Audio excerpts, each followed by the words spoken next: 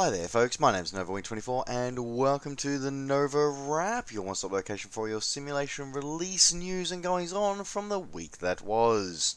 So here we are for a rather late edition of the NovaWrap for Sunday the 29th of April 2018, and we're going to jump straight into it. Well, it's going, okay, this isn't a release, this is actually a discontinuation news, so for those who I can't believe that you would have missed it, but just in case you have, the Dovetail Games has announced rather suddenly on Monday that they are curtailing development of Flight Sim World. They were announcing that they will be cancelling the title, cancelling the project, and they will not be producing it any further, which is, whether you like the title or not, to see a sim die is actually a very bad news for everybody. We all lose.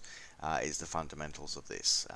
Rightly or wrongly, whether you liked Flight Sim World, when you enjoyed it, whether you saw a long-term goal in it or not, the fact is that more happened in the flight simulation community once they came on the market and with all the other platforms than we'd seen in, I'm pretty sure, the last 5 years. So, not going to make any further comments about that anywhere on here on the news show. If you do want the my opinion piece as part of that with two other Grumpy Simmers, please tune in to the 3 Grumpy Simmers episode that was aired during the week. That will be, I'll put that in the link in the description down below. For those who are interested, if you did still want to pick up Flight Sim World, because although it will be being discontinued, it will be still available for those who have purchased it. If you do still want to purchase it, it is currently the current announcement from Dovetail Games is that it will be remaining on sale until the 24th of May, so you have just a little bit under a month if you do want to pick it up and add it to your collection for posterity. If you do want to do that, you can, or otherwise you can continue ignoring it, or for those who may have been wondering, if you do have a copy of it already, it's okay, you can still install it, continue installing it and flying in it. As I said, it will just be just new users will not be able to access it after the 24th of May at this stage. Who knows? Maybe it will go on, maybe they'll change their mind, maybe they will go a different direction in the future, we don't know. But, as I said, I just wanted to get that one out of the way, because as I said, it's whether you enjoyed it or not, whether you like the title or not, whether you agree with any of the positions or not, it's actually neither here nor there. The fact is, we all lost this week. But, anyway, moving on. Alright, so moving on to the product release news for this week, and we're going to get started with the ESP based platforms, and we're going to start with the Russian developer Just Sim, who've released their rendition of Moscow Vnukovo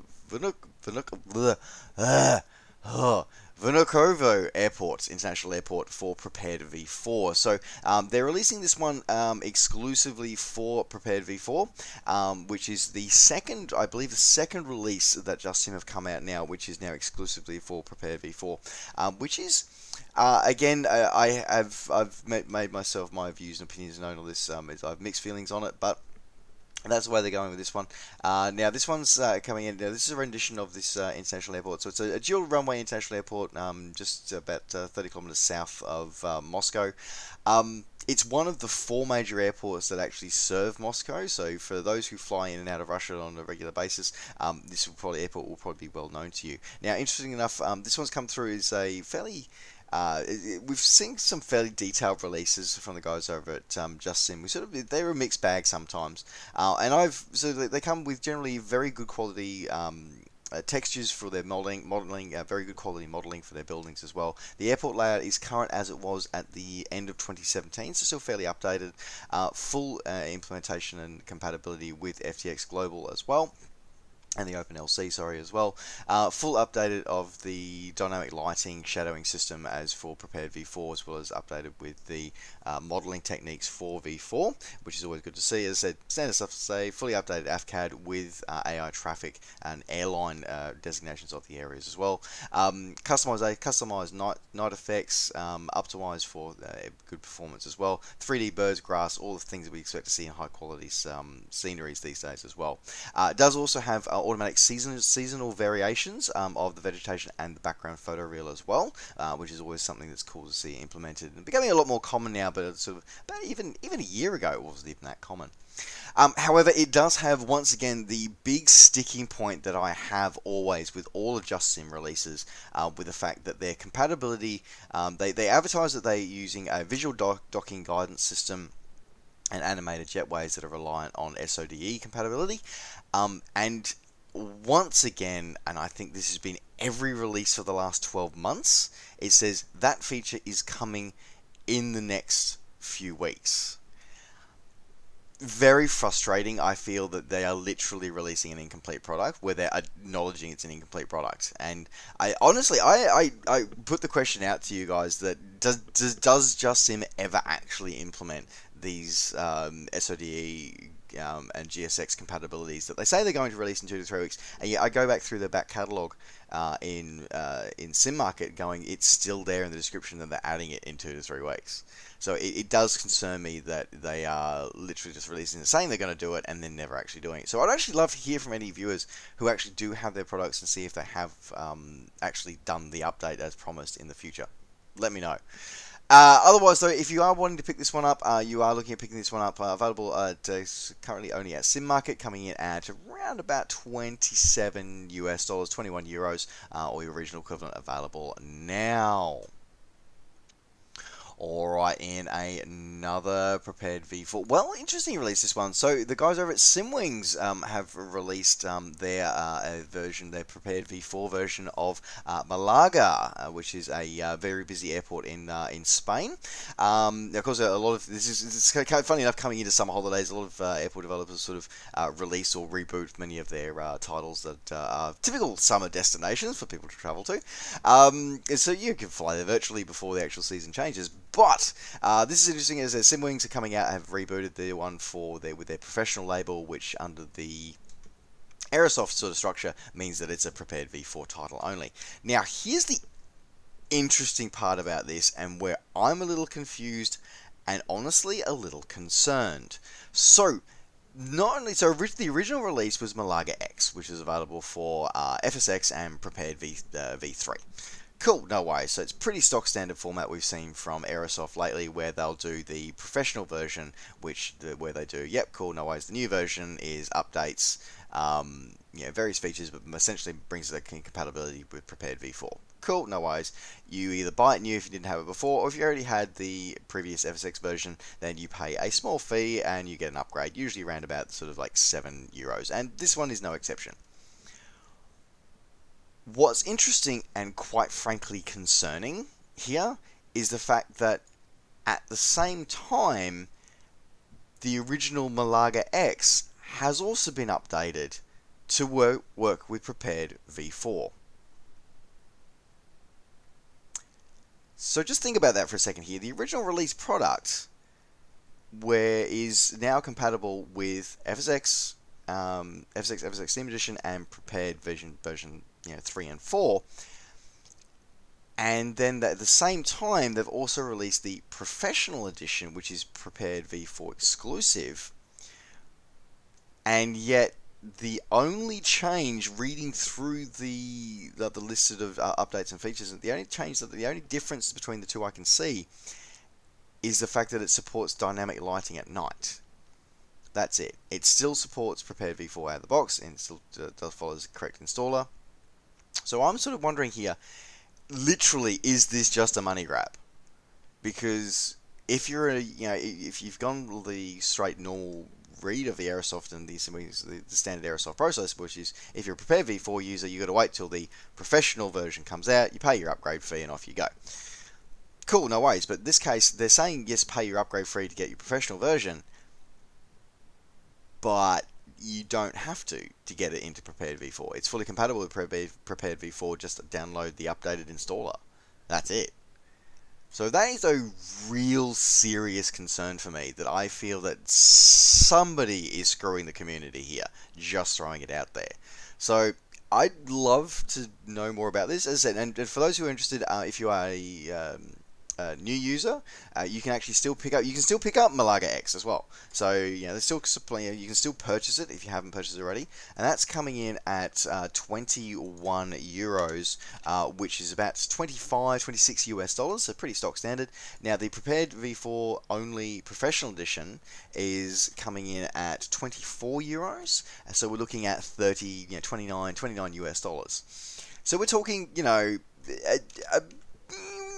or $5 difference, not a huge amount, but it's essentially it is the exact same product except with slightly better night lighting.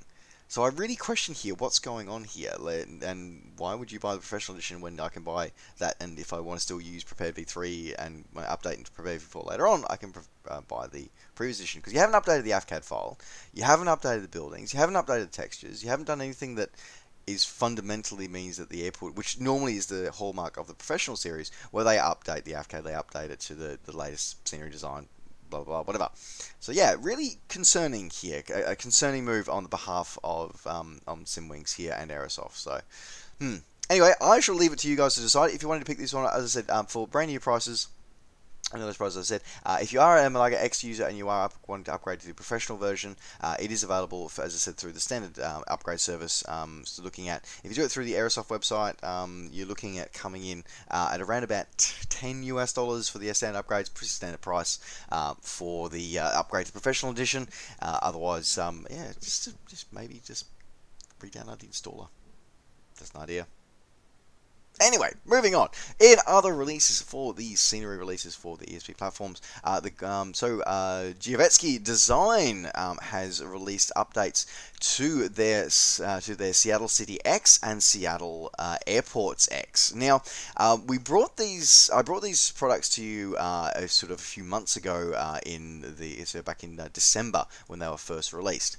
Now, the Seattle Airports X, when it was first released, was actually always going to be released as a sort of a two-part release. It was initially offered at a fairly low cost because it includes major Seattle airports in the area, but it did not include the main one, which is KSEA or Seattle Tacoma. Now that was always acknowledged, saying yes, no, it will come in an update, and it would and to the Giovetsky Design's credit, they said from the start it would be a paid update. So the paid update has finally arrived. Now, if you for users of that, you are looking at about a $15 update. That's a $15 upgrade cost if you upgrade your existing title through. Just log into your retailer that you purchased it through, and you can arrange to get they'll give you instructions on how to update. In terms of the other so essentially what it does do in this one is the long and the short of it, of what it updates is, as I said, it adds in Seattle Tacoma, it adds in new passenger terminals to KPAE and new static aircraft as well, so Payne Field or Boeing Field, and it adds in new static aircraft to KRNT as well, which is Renton Municipal Airport, and so yeah, it adds in extra stuff, gives you a few more details, expands a bit of the coverage, but mainly, as I said, it gives you a really beautiful high-resolution version, but very light, as all Giovetsky Design products are. Very light on your frames and light on your system rendition of Seattle Tacoma. Now, for those who might still use and enjoy the guys over the previous rendition of Taxi to Gates version of that, which is very resource heavy, you can still use that, and it is still actually fully compatible with Taxi to Gates version. It simply will allow Taxi to Gate version to be displayed and not the Giovetsky Design one. So there you go, that's all good. The only thing I have about the release of Seattle Airports X is that there's no discussion, because it does also include some bug fixes, and this is one of the, again, it might just be in the wording. I don't have this product, so I can't sort of give you any exact details here, but just from looking at it, it does concern me a little bit, because does that mean that original purchasers of Seattle Airports X, unless they pay the extra, won't receive the bug fixes? And that's something that actually does sort of concern me about this sort of two-tiered release system that Giovetsky Design has gone with this. It does concern me a little bit. I almost think that would have been better off. He would have been better off actually just releasing CTAC as a separate add-on.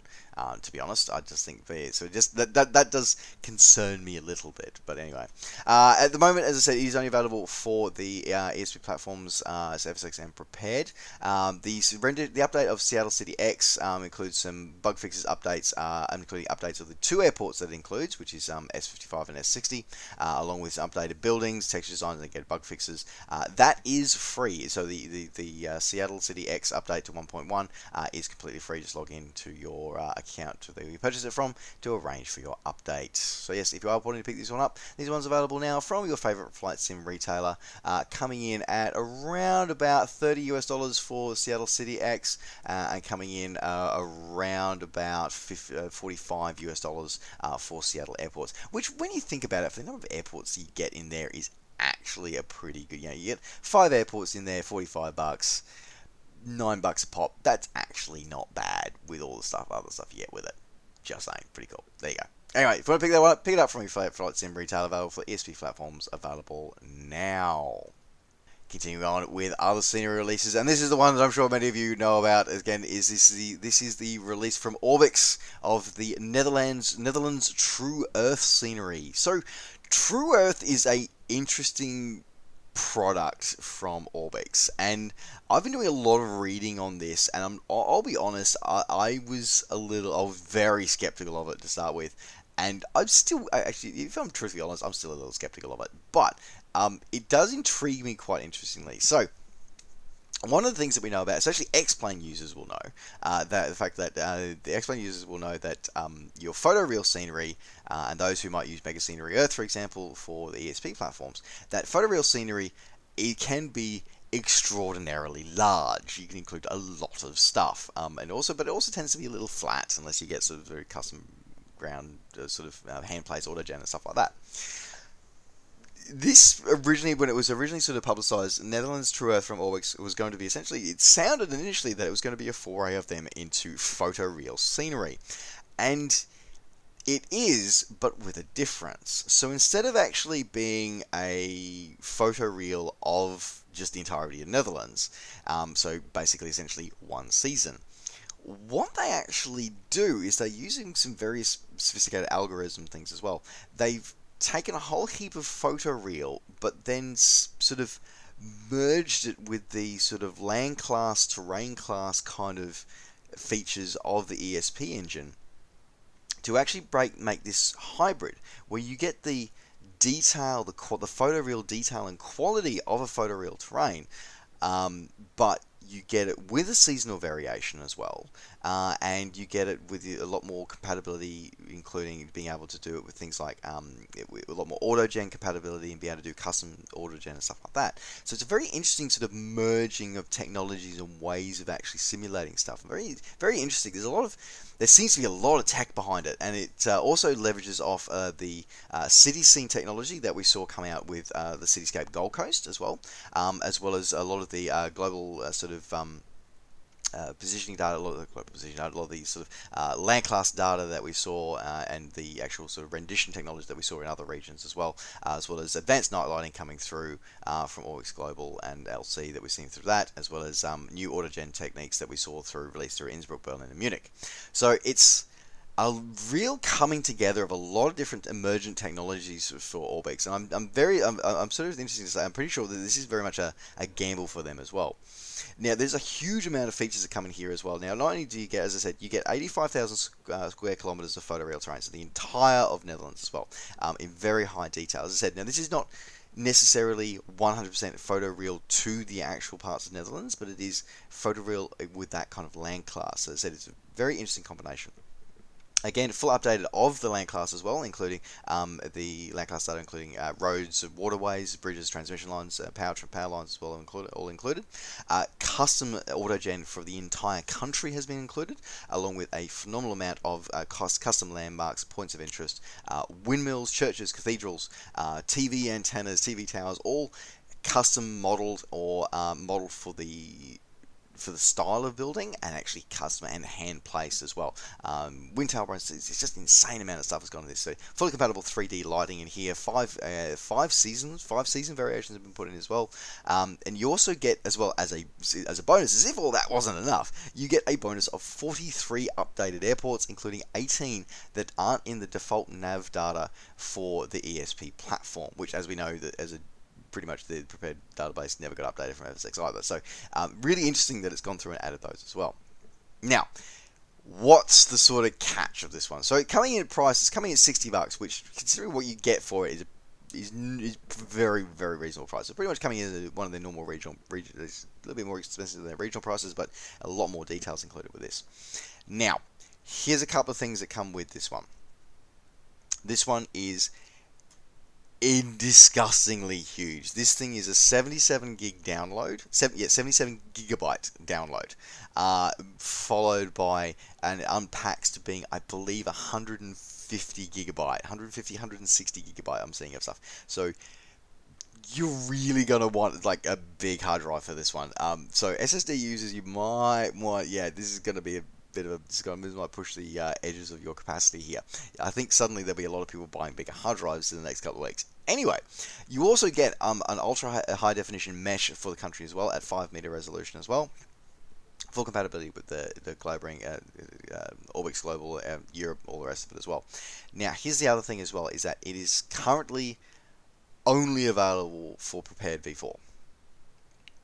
Now, they have stated and confirmed that it will be coming out and be fully supported across FSX, FSX Steam Edition, Prepared version 1, 2, and 3, with no additional cost, no additional license fees. It's also, even if you don't own V4, you can purchase it now, but you will not be able to install it yet. You will have to wait until it is available for your sim platform. Now, again, mixed feelings about this. I'm happy that they are supporting the other platforms. I really am, especially as a user of V3 myself. So I'm very appreciative they are supporting the other platforms. Would have been nice if they'd waited till the other platforms were online as well. But yeah, as I said, just be wary of the size of the install and the size of the data. But I'll let the vision that you're watching decide whether you want to grab it or not. But it looks absolutely outstanding. But yeah, just bear that large download, the size in mind as well when you're downloading and installing it. So there you go. If you want to pick this one up, this one is available direct from the orbisdirect.com website, coming in at 55 Australian dollars. So that translates to roughly for about $45 US for that one. So it's available now from Orbix. And to another release for the ESP world, moving out of scenery, moving into the aircraft releases. So the guys over at Carinado have released their rendition of the Saab 340. So this one's been sort of missing from a high quality rendition from ESP's platform Skies for a very long time. And comes out with, being released now from the guys over at Carinado, looking quite impressive. Pretty good feedback I'm hearing from users that did grab it earlier on as well. Now, this one, as we come to particularly expect from Carinado, we've seen very high quality HD textures, 4K textures throughout, a full custom sound set modeled off recorded off an actual Saab 340, including all the engines as well as cockpit sounds as well. Very much a tested and is a very realistic night and in cockpit lighting for the aircraft as well. Full, very highly accurate 3D model of the aircraft as well. Includes full renditions of the cockpit and the cockpit instrumentation, but it is also fully compatible with the Flight 1 GTN 750 integration if you have that as well. It does include AIRAC Cycle 1310 for in your navigation database, but it is fully compatible with a NovaWrap subscription if you do have it as well. 9 high definition deliveries, 1 HD delivery, a full blank one for everybody else for if you want to do your skin creating. Full cold and dark starting options as well. Full dynamic propeller texturing, and a customized takeoff and a fully customized and proven, tested by real pilots, takeoff and landing movement effect, takeoff, run, and landing roll movement effects. So a lot of stuff gone into this one. Again, fairly is what we come to expect from a very high quality release from Carinado. Now this one's coming out for FSX and prepared in all their various formats. Available now from their website or from your favorite flight sim retailer, coming in at $45 US or your original equivalent available now. Alrighty, and moving out of the ESP world and moving into the X-Plane world, we saw the release this week of from Runway 26 Simulations. We saw their release of their rendition of the Norman Manley International Airport in Kingston, Jamaica. So this is a little bit 19 kilometers, but it's just close to the capital of Jamaica, New Kingston. It's a very highly detailed rendition of this airport, including high-resolution high-resolution textures for the airport buildings and the airport ground textures as well. Fully updated high-definition 3D models and update of the layout of the airport as it appears as the end of 2017. It includes static AI, autogate jetways, ATC ground routes as well to actually give you the well-known challenges of X-Plane 11A. ATC will actually direct you to the right airport correctly. Fully implementation of X-Plane 11's PBR materials and 3D grass effects has all been included as well, and is fully compatible with and blending with Ortho XP for the island as well. So coming in at a pretty good price as well, coming in at $19 US available now from the Xplane.org store and from Sim Market available now.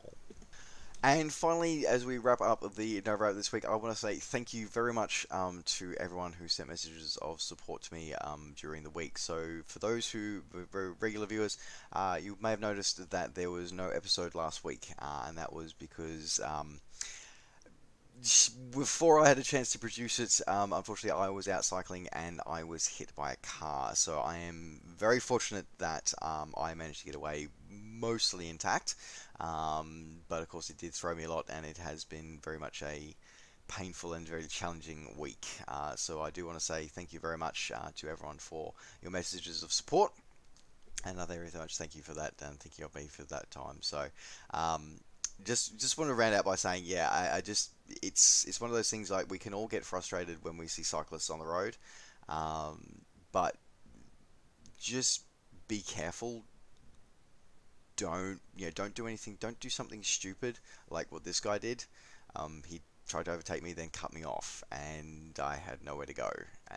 Yeah, so I was normally when it's car versus cyclist, the cyclist comes off very much worse for wear, and while I definitely came off second best, it could have been a hell of a lot worse. So just a message for everybody: please be careful. Please be aware of cyclists, especially for many of my viewers in the Northern Hemisphere. It's coming into summer for you guys, so you will be seeing more cyclists out on the roads. So please have patience. Yes, sometimes cyclists can be annoying, but have patience. They all have families and loved ones they want to get home to, and passions like flight simulation they want to get back to and enjoy as well. So the whole point is everyone wants to get home alive. So please be aware and stay safe out there on the roads for everybody. Otherwise, I do want to let you guys know that there will be no NovaWrap next week. So next week, I am heading down to Port Macquarie. Hopefully, I am going to be well enough and healed up enough to attempt doing a half Ironman. So I'll be heading down there. If I'm not able to compete, then I'll at the very least be supporting many of my friends who are doing the event. So there will be no NovaWrap next week. So thank you very much. I hope you enjoy the break. And otherwise, folks, take care. Safe skies to all, and we'll see you next time. Bye for now.